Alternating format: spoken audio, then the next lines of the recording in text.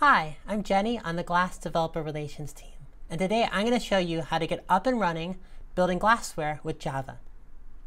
So the fastest way to build glassware is using the Quick Start projects we have.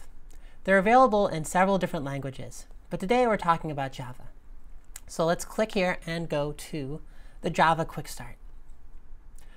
Sometimes you'll want to look before you leap, so let's take a look at the demo to see what we have here. Here is the Java Quick Start. It shows you, it's the easiest way to start building glassware. It provides a foundation for you to build your projects on top of, so you can get started fast without worrying about the boilerplate code. And it also demonstrates a few common functions that we think your glassware is going to include. You can send timeline items to one user with attachments. You can send items to all your users.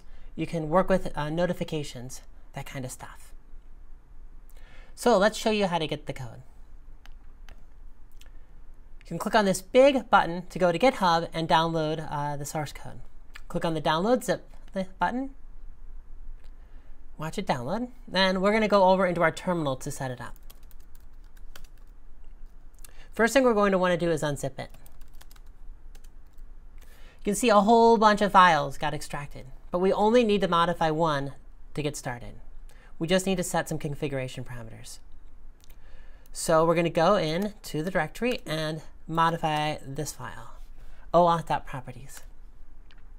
There are two fields that we're setting here. We're setting our client ID and our client secret. You can get both of these values from the Google APIs console. You can get to the Google APIs console by going to code.google.com/apis/console. So I've created a new project. But if you've never created one before, one will automatically be created for you. The first thing we're going to do is turn on the Mirror API. So we're going to scroll down and enable the Google Mirror API here by clicking on this toggle. You might be asked to accept some terms. Just click Accept. Next, we're going to set up the API access. So we're going to go to the API access panel and click on the inviting giant blue button. Here we're going to name our glassware. And then we're going to tell a little bit about how our project is set up. Mirror API glassware are web applications, so we'll leave that set to the default. But we're going to start by running it on localhost on our laptop. So we're going to switch it over to http:// and then type into this field localhost, and then click Create Client ID.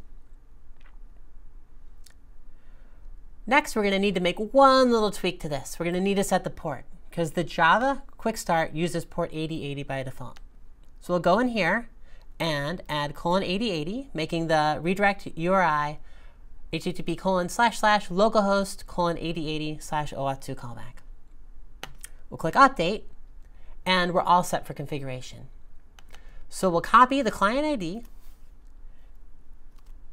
and we will set it in this file. And then we're going to grab the client secret 2 lines below and also add it to this file. We're going to save our file, and our configuration is all set. Next, we're going to build and start our Quick Start project. The Java Quick Start uses Maven for dependency management and build, and it also uses a Jetty plugin for execution. So we need one command to start this up: mvn jetty run. So we're going to press Enter, fire that command off, and this may run a little bit longer on your system, but I already have all the dependencies. We can see that it has started up, so let's take a look in our web browser.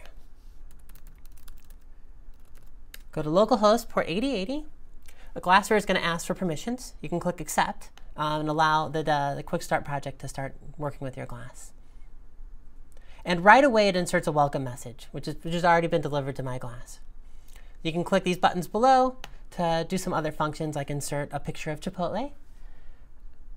And that's it. That's all you need to do to get started. From here, you can modify the Quick Start project to add your own features and functions and just use it as a foundation for your interesting project. Thanks a lot for watching me guide you through the Java Quick Start. Look forward to what you create.